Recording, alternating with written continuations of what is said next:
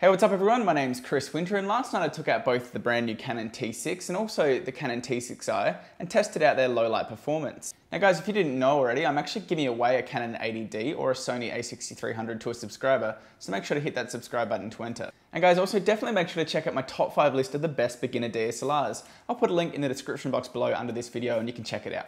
But anyway, let's take a look at how these two perform in really low light.